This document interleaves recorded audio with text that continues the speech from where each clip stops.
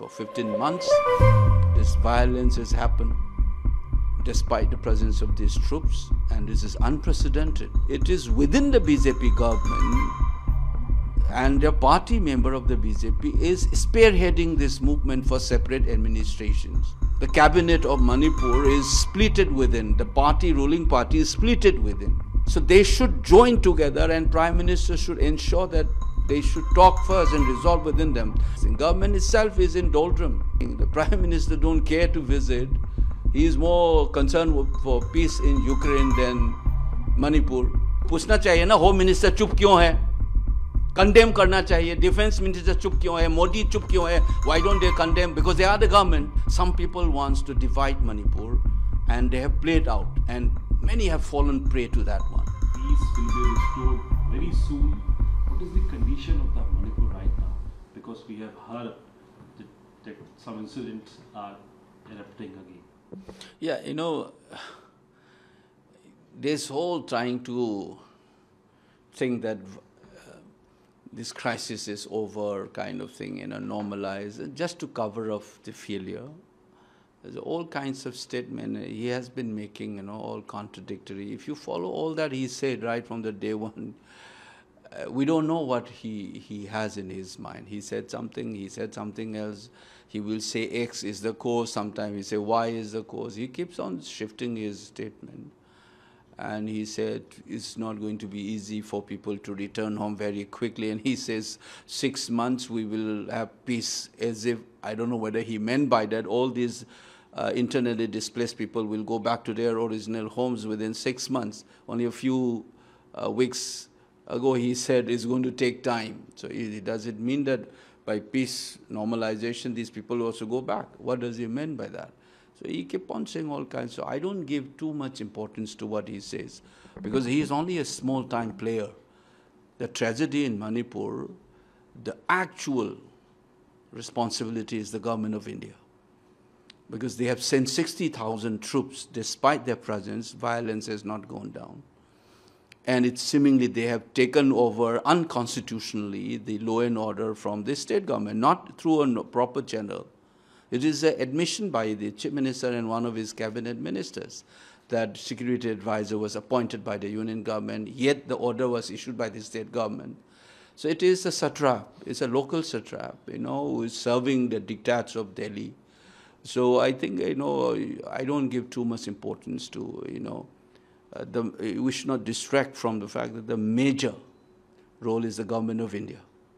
If the constitutional machinery is collapsed, they should have done what is the appropriate actions to make the state government accountable for the failure. No, they didn't do it, because ultimately you realize that the game plan, they are just using this, promoting and protecting such kind of a satrap in the state, and and ruling through these proxies to implement certain agendas by the government of India. I mean, that is very clear. For 15 months, this violence has happened despite the presence of these troops, and this is unprecedented. It's like Ukraine-style, bombing, which is internationally illegal as well. They started resorting to this, and India is such a superpower. Air Force and Army and special troops and others, and you think you can't control, and then people can go on bombing and killing innocent people this way? I mean, that clearly shows that government of India is complicit in these actions, and they have propped up a satrap like the government of Manipur and to implement their agendas. So that's the situation I look at it at the moment. So the violence is still on in the... Yeah, everyday forms of violence, when you are not able to move to your own house, to stay in your own place, that's a violence. Only firing and killing is not the only expression of violence. Violence is a humiliation that people have gone through. You demonize a particular community, and then, like media, war, disinformation, you are painting an entire community as the perpetrators of the violence, despite the fact that both the communities have perpetrators as well as victims. These things have been going on. It's the craziest thing, actually. I've said this many times. It is within the BJP government, and a party member of the BJP is spearheading this movement for separate administrations.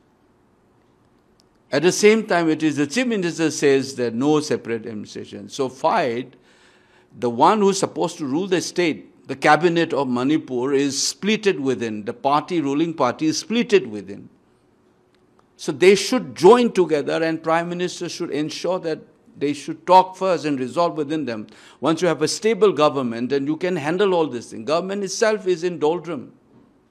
You understand what I'm saying? The Prime Minister don't care to visit.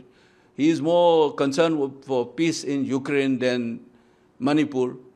He has more feeling for victims in other states like Orissa or others, and he thinks Manipuri suffering is nothing to him.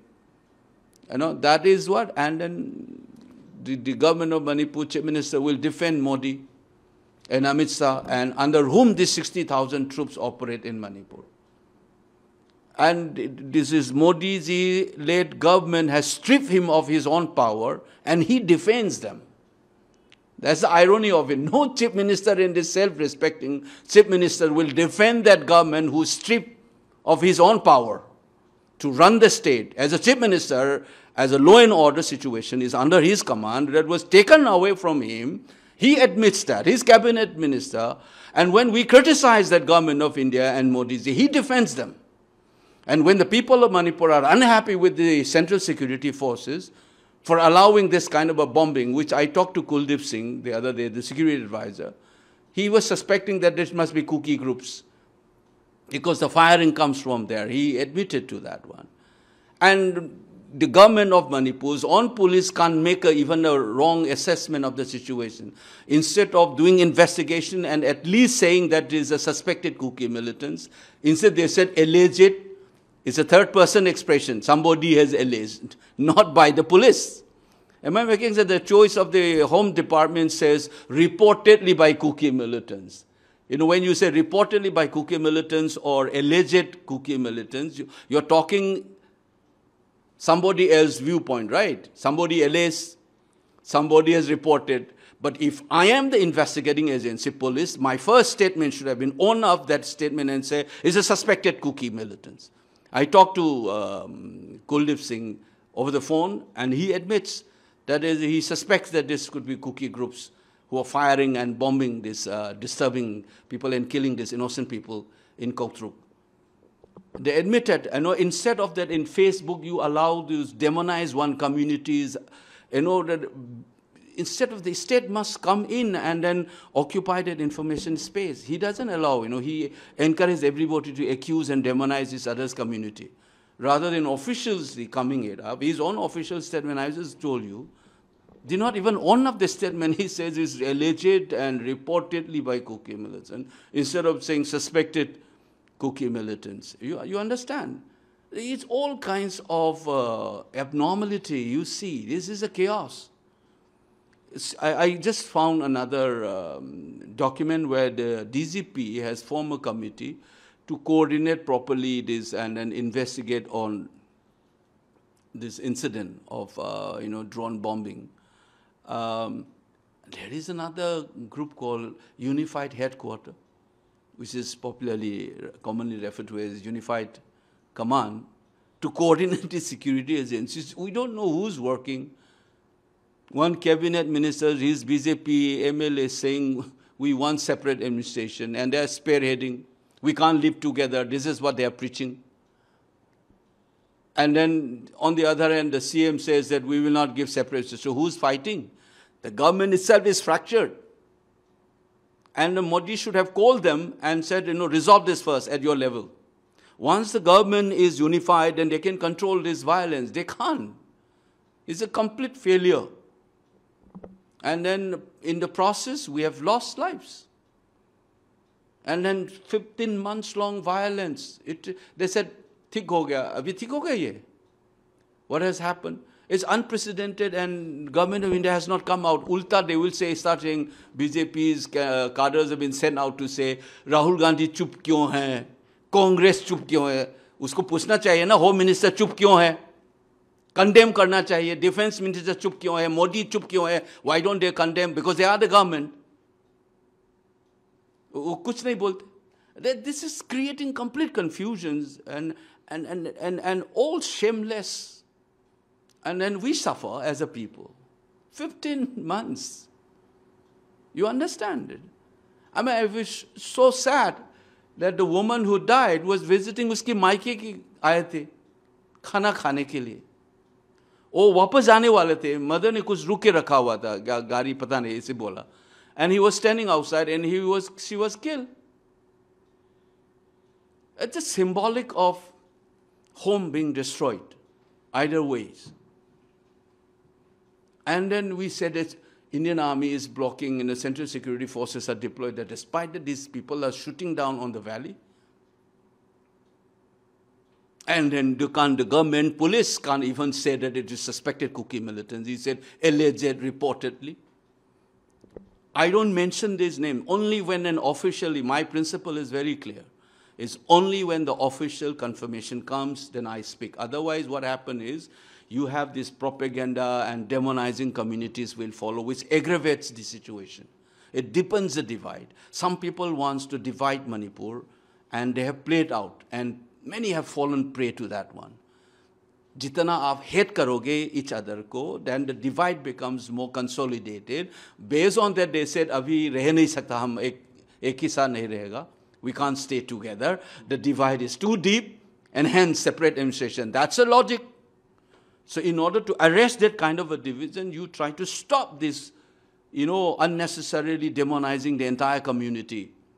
But they have been doing it. Meiteis have been demonized as the perpetrators through disinformation campaign on media. For so many years, I tried my best with the team of people trying to check the national media on this. And then on the other hand, entire Kuki communities has been branded, where the chief minister has his own cabinet ministers openly demanding the tearing apart of Manipur. And you see, this is where entire official machineries, political maturity, some of these Kuki MLAs, they've never appealed for peace right from the day one. BJP members, normally what you expect when violence occurs, then politician statement, you appeal for peace and calm, right? Instead, within 48 hours, they started saying ethnic cleansing, separate administrations. That's why I call it 3rd of May, 2023 is the direct action day. Remember that August 16 Muslim League. Violence started in Kolkata. 10,000 people lost their lives within a period of 3 days. Then followed by massive genocidal crime in Punjab. Isliye maine bola, 3rd of May is the direct action day to this Ukraine-style terror attack by drone bombing. Ye kisne kiya ye? You have to find it out, but the most important is the direct finger should go to 60,000 central troops. What they have been doing? And under whose command are they? Do you think Chief Minister is at the head of? No, it's the union government, because it's the union troops. And who are these union government? BJP-led government, led by Prime Minister Modi, Home Minister Amit Shah, Defense Minister Rajnath ji. Isn't it? It is their command. And usi ne uska power bhi nikal diya. And then when we point our fingers and criticize Modi and the central government, he said, "Hamara kya muh dikha ke chale jaoge Prime Minister ke paas? Why you criticize Modi ji?" He's trying to defend him. So it's a crazy thing. His own cabinet minister, he fought. And then the central government play havoc with our life, not intervene, not even visit. And he defends that one. And he allows this communal hatred to flourish in the state everywhere, helping those people who want to divide. And some people who has this mindset of divide and rule among communities. You're becoming a victim or a willing partner to this whole divide and rule policies.